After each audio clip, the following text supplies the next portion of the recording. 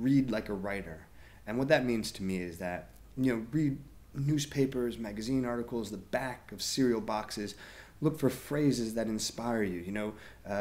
You can read a line. I always am underlining lines in poetry or any kind of print, novels, whatever, where I think, okay, this is where this is where I could start a poem. I could steal that line and start a poem with that.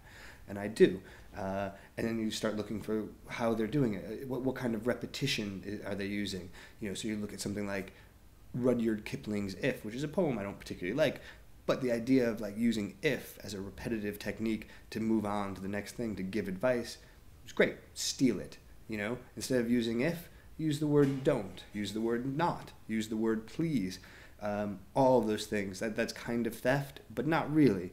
And I think you have to have confidence in yourself that no matter how much you mimic or try to imitate somebody great, your own voice is going to emerge. Don't be afraid to steal other people's things, because you always will end up sounding like yourself. You're never going to sound like Rudyard Kipling or Edwin Morgan or any of these people. Get involved in writing workshops.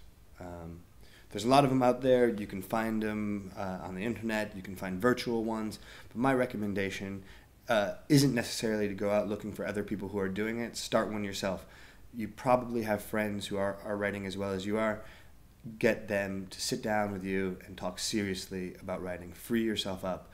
Make the time to sit there and show your work to other people. And take your criticism, Remember, when people critique a poem, they're critiquing a poem. They're not critiquing you.